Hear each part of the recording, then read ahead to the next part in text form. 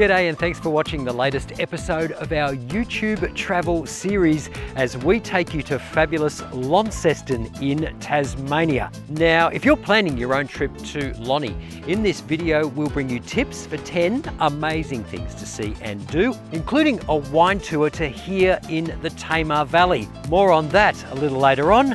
Right now, let's check what else is coming up. In this video, we'll pound the pavement on a walking tour with Launceston By Foot. Get arty at the Queen Victoria Museum and Art Gallery. Fly high on the Cataract Gorge Scenic Chairlift. Climb every mountain, well, one at least, in Ben Lomond National Park. Try some top drops at Cane Brewing. And much more. But before we set sail, take a moment to subscribe to our YouTube channel for more inspiring travel ideas.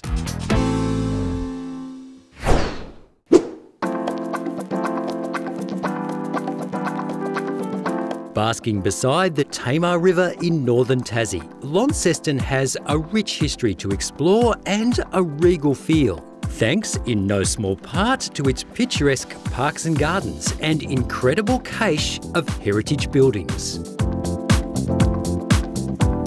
Now, as you explore Launceston's CBD, it does feel a little bit like you're stepping back in time.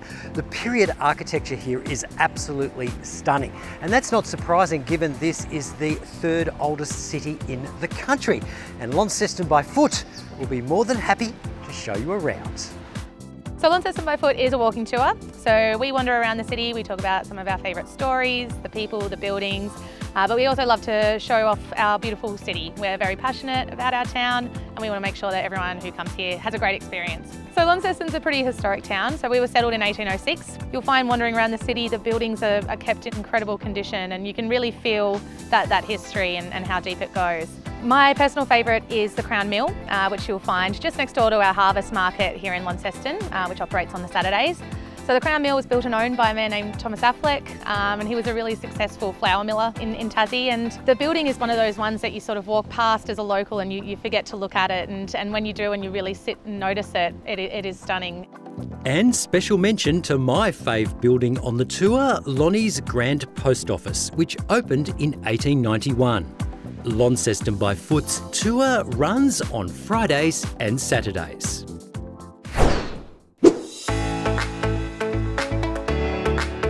Now, speaking of heritage buildings, we're staying at the excellent Leisure Inn Pennyroyal Hotel and Apartments, which started life as a corn mill back in the 1800s. It offers a mix of heritage rooms and contemporary suites and incorporates an on-site adventure park, which the kids will absolutely love. It's another opportunity to step back in time to the colonial era and features several rides and attractions, including the epic cliff walk and zip line.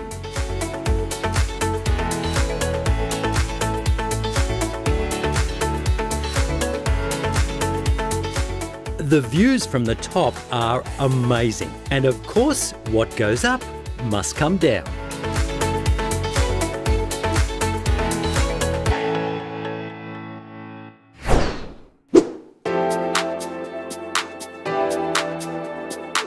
Next stop, Lonnie's impressive home of art and culture.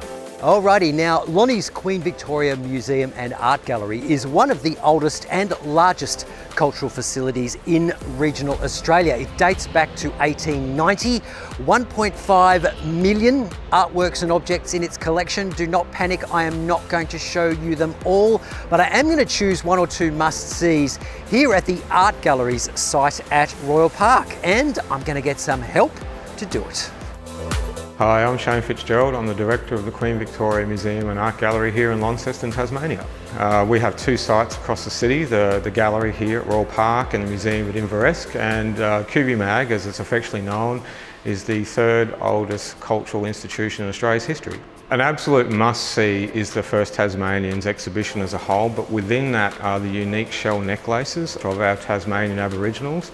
That is unique to northern Tasmania, with necklaces included and worn by people such as Chukanini, and they span hundreds of years of cultural practice. Tasmania has a dark history that we acknowledge, and working closely with our Indigenous community, we're able to develop this exhibition that celebrates their scientific invention, their education, their cultural practice, and it's something that's not only an insight for visitors to it, but it's also quite a healing exhibition in many ways.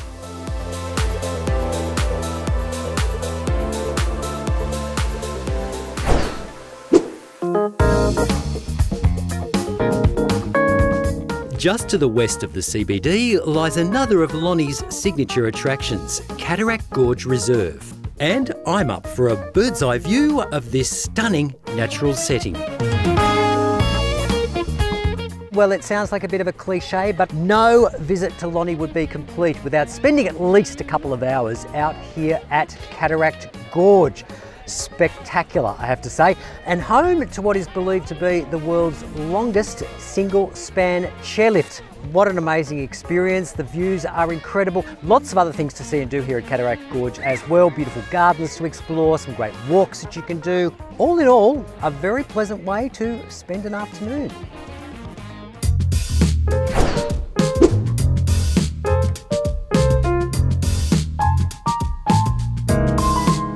For an entirely different perspective of the gorge, head over to Seaport and board a river and gorge cruise with Tamar River Cruises.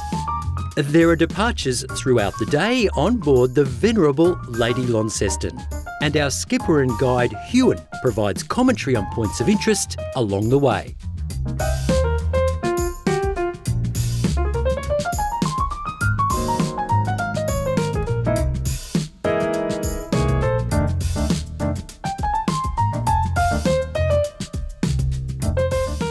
We're soon passing under the 19th century wrought iron King's Bridge, the original half of which was fabricated in Manchester, England.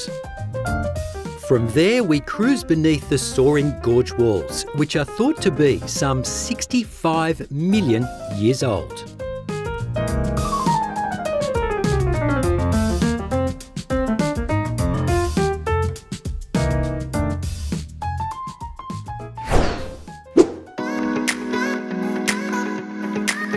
And after a hard day of sightseeing, I've worked up quite an appetite.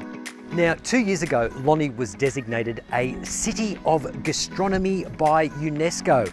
Sounds pretty fancy. What does it mean? Well, it's more than having a bunch of great restaurants around town. It's really an interplay of all levels of food production. And we're visiting an eatery down here at Seaport that lives and breathes the ethos of Paddington Plate. Mudbar melds a sophisticated look with a relaxed vibe and serves modern Australian dishes with an Asian twist. A glass of wine in hand from the impressive wine wall, I catch up with owner Don to discuss that gastronomic gong. Well, somebody at UNESCO decided that this is the place of some pretty serious gastronomy. And really, if I'm to sum that up for an audience, we're lucky. Our food is close. Food miles are down. The food is free of contaminants, almost everything. And I've been fortunate enough to travel. And I've got to say, the food in Tasmania has the best flavours of anything that I've ever eaten. And let's put it into context here. I mean, you are an actual farmer. You grow the food, a lot of what's served here at Mudbar, so just tell us a bit about that. We grow a Wagyu cross beef, so we're using a Murray Grey cross for the full-blood Wagyu. We have fat lambs. It's a lamb that puts down fat into the muscle, and I've got a job to find anything in the market that is as good as the lamb we produce. Goats, and now we breed rabbits. We have organic principles on the farm. Through and through, it's about the soil. If the soil is done properly, it looks after the animals look after us, and we then consume what it is we produce. There's a lot of people say that it's Paddington Plate, but we actually do it as best we can in every way that we can.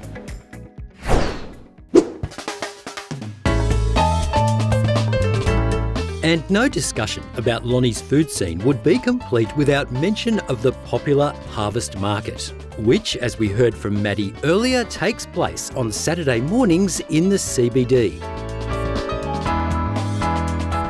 It's an opportunity to taste test plenty of mouthwatering local produce and stock up on good vibes in the process.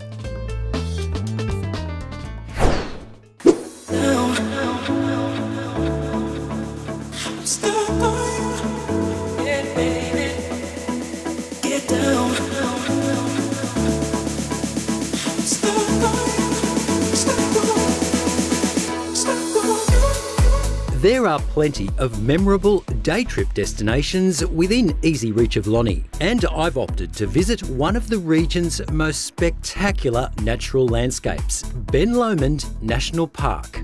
I'm planning to visit that lookout high on the Ben Lomond Plateau, and I've got to climb something called Jacob's Ladder to get there. Well, welcome to Ben Lomond National Park. Wow, what an adventure getting up here. I've just driven up Jacob's Ladder and I've taken a shot of the switchbacks just to show you what it's like. It's pretty hairy, but the road is well maintained, definitely doable. And when you get up to the top here, you just get this sense of being in an incredible remote wilderness. Your head's in the clouds, just extraordinary. And it's all just 90 minutes drive from Lonnie. So definitely worth doing. I can't recommend it highly enough. And if you have the time and shoe leather, you can hike to the summit. Ben Lomond is one of just 2 ski fields in Tassie. There's an alpine village up on the plateau and the newly opened Ben Lomond base at the bottom of the range. During the winter months, it offers gear and snow chain hire, and in the warmer months, it's well worth dropping in to take advantage of the on-site cafe. The humble toasted sanger never tasted so good. Back in Lonnie, those with a thirst for adventure and a locally brewed beer will love Cane Brewing. Former mountain trekking guide, now brewer, Will Horan, conceived the idea for this local success story on the slopes of the Duquesne Range in Cradle Mountain, Lake St Clair National Park, and the rest, as they say, is history.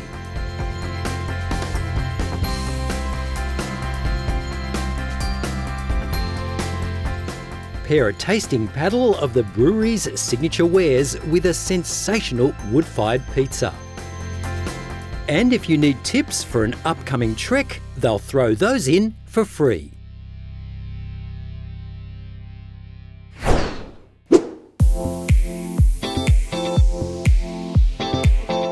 We wrap up this video with a visit to the esteemed Tamar Valley wine region just north of Launceston.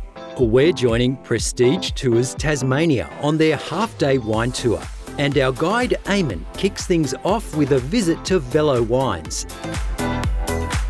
The Tamar is renowned for producing cool climate wines such as Pinot Noir, Chardonnay, Riesling and Sparklings, most of which feature on the tasting list at this impressive cellar door. From there, we head for Small Wonder Wines, a certified organic vineyard with a focus on quality over quantity. The wines are fab, as is this shared platter of local specialties, which is included in the tour price. And just when I thought things couldn't get any more idyllic, Eamon pulls in to Swinging Gate Vineyard. The cellar door here is packed with character, as are the wines themselves. Special mention to the Friar's Fizz Pet Nat. All in all, this tour makes an awesome day out from the city. For more ideas for great things to do in Launceston, just head to our website.